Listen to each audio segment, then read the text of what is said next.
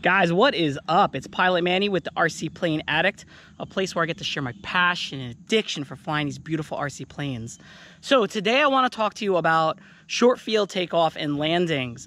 We're not talking about STOL, okay, even though that's kind of what it means, but we're talking about, like, what do you do if you join a club or you have a space that's wide open but the runway you have is actually really short. So what is short?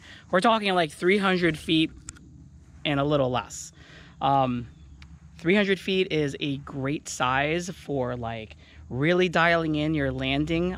You know, fields that are much larger than that, you know, where they're just football fields long, I mean, you have no worries in the world. But also, you know, you're also not really working on the finesse of putting that plane right in front of you. You could be, you know, walking all the way down the field to kind of retrieve your plane, even though you landed it beautifully, which is nothing wrong. But when you have a situation like this, I mean, it really puts your skill to the test. And not only that, but it dials in just the accuracy and the intention on where you want to put your plane, which to me is kind of a big deal, especially if you're flying planes like this. So this is the Avanti S. It's made by Freewing. It is an 80mm model, and this bad boy is rocking a 4,000 milliamp hour 6-cell. So there is a lot of juice in this plane.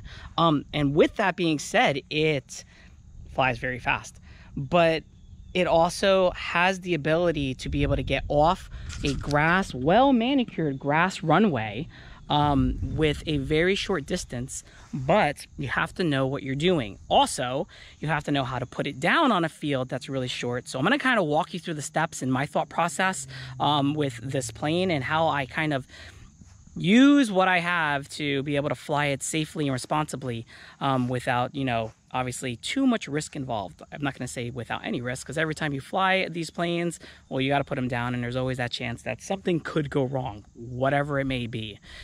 Anyways, let's get going. So let's talk about, where do you stand? Okay, depending on which way the wind is blowing, you're going to want to position yourself properly. So right now the wind is coming from my left, which means I'm going to be flying from right to left.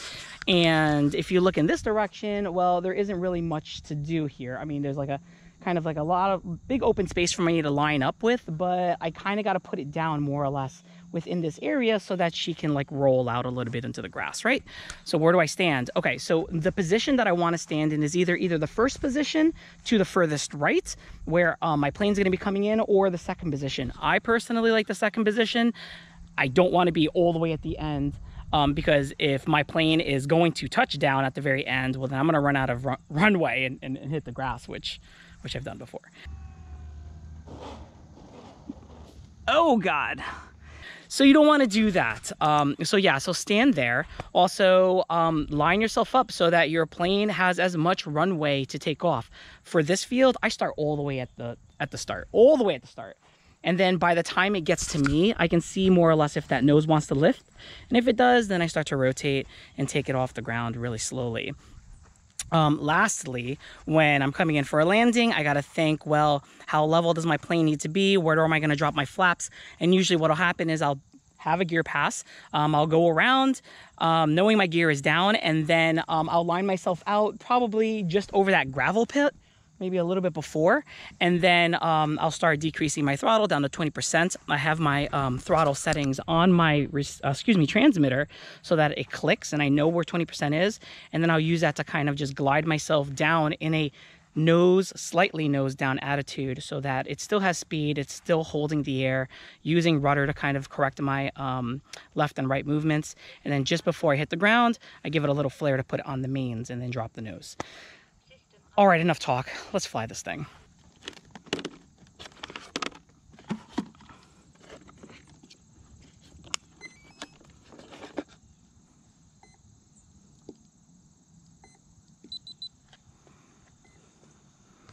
So I'm gonna let it kind of initialize, do its thing. Got my little run cam on board, kind of capture everything. Hopefully everything flies okay and balanced. I have it right on top of the CG, but it is off to one side. So I'm hoping everything will be all right. I haven't flown it yet, but this plane flies actually pretty good. And it's really, really close to the CG there, like I said, on the side. So it's not like on the wingtip. So I'm not expecting too much of an adverse reaction fingers crossed. All right, we are recording. So I am going to go all the way to the end here. And the reason why I'm doing that is I'm just giving myself as much runway as possible. Now, the rule of thumb is if my plane does not want to rotate after 3/4 of the field, I kill it. I abort. I just drop the throttle, hopefully turn before it hits the high grass at the other end. But this plane, like I said, has a lot of juice. I do not have to worry about that at all. All right. Everything looks good. It's pretty lined up. Looking down the runway, she's pretty straight.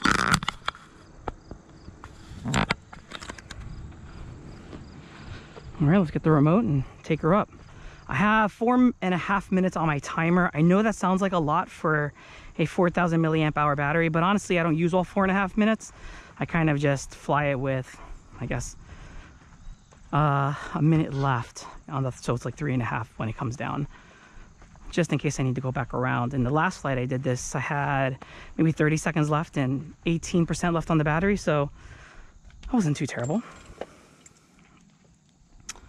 All right, so takeoff flaps are down. Everything looks like it's twitching good. Throttle cut off. And my throttle cut is off. Safe mode, normal mode. And I'm flying a normal mode. All right, so here we go. Going up.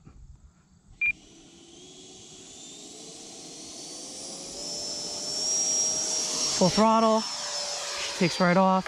Gear up. Rotate my gear. Back it down to 1/4 throttle. And yeah, she's flying great. Low rate. Okay, so right away I saw that my ailerons were super twitchy, so I kind of switched into low rates. Time remaining 4 minutes. Flaps up. I was flying with my flaps down, my landing flaps for a second, just to make sure that she was flying well, and she was. I picked my flaps up. Gains a little more speed. So if you are, again, new to a field and you have a plane and you want to just kind of practice your approaches, you know, just running it down the field is always a great idea. I like to kind of just, when I'm out there, drop my flaps all the way. Landing flaps. Come around as if I would. Bring it down. You heard that click, that's 20%. Line it up down the runway. And just as if I'm landing, just come right down.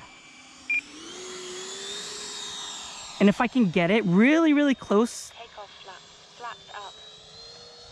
to the ground, I'm sorry. This plane is really gotta be on your toes with it. Time remaining.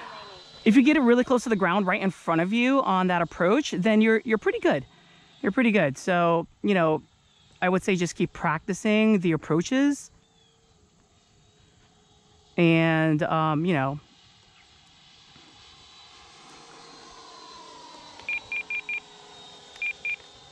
yeah, she's kind of wanting to twitch on me from that run cam. That's okay though.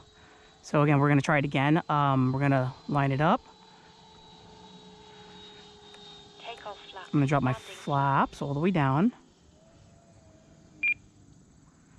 Kind of bringing it around. There goes my 20%. I'm using my rudder to turn.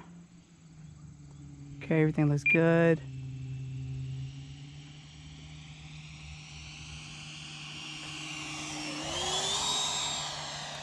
flaps up.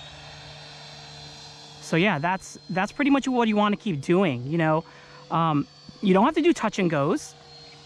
That's not necessary. I feel like touch and goes really wear down on your gear. Time remaining 2 minutes. That was weird.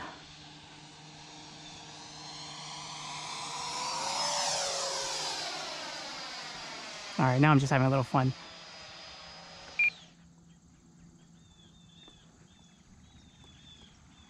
No throttle. I love this sound.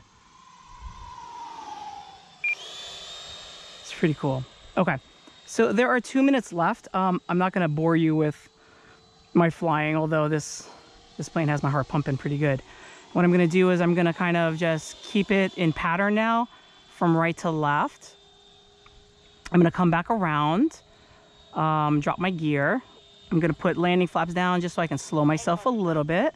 Excuse me, take off flaps, not my landing flaps. All right, so I'm in the pattern. Gear down. My gear is coming down. Gear pass looks good. All right, we're gonna give it power into the turn. Again, my takeoff flaps are still down. There goes my minute timer. All right, so again, I'm lining myself up just like I've practiced. Landing flaps. Landing flaps are down, a little wide, that's okay. Glide. And flare. Oop, oh no. Well, that was not pretty. Don't do that, people. All right, let's see what the damage is. So it looks like my nose came off, so that's okay. And a little bit of foam popped off. I'm not certain where that came from. Let's see. If I'm not mistaken, it kind of dug in on the nose a little bit. Yep. Yeah, right there. That's okay, a little hot glue. Not a big deal. So this is kind of like the weak point on this plane, where the nose meets the fuselage, because you have this this area that's just, it's all cavity, so there isn't really much reinforcement, but that's an easy fix. So if I had to evaluate my landing on that one, that was obviously a terrible landing, but it was terrible because I had a lot of speed and my flare just was kind of like uncontrolled when it hit the ground, and it just kept wanting to lift off on me. So yeah, you got to slow down your plane. The good news is I was able to recover it, and it didn't, like, you know, have any other damage in that weak little nose area. All right, I know that wasn't the best tutorial. What can I say? These things happen, but you know what? It goes to show you that, you know, no matter how many times you practice and try, even though you're like thinking things out and you know what to do, you know, the slightest miscalculation can, you know, obviously have a little bit of damage to your plane, especially on those weak points. And this plane does have a few flights on it, so, you know, I'm not surprised that little area finally gave way, even though I'm been pretty good with my landings. Hot glue, little popsicle stick for reinforcement, we'll be back in the air. Anyways, yeah, I wish that could have been better, but hey, I keep it real on this channel. All right, guys, I hope you like that flight. I don't do what I did, but take my advice, you know, and just practice. And you know what? If something bad happens in the end, it's okay. It's okay. It's all part of the hobby. You're going to be all right. Give me a thumbs up if you like this video. Leave me some suggestions and comments. I want to hear it all. And share with friends if you want to show off just how crazy Pilot Man he is with his, with his videos. Subscribe if you want to see more of this content. I'll see you guys next time. Peace.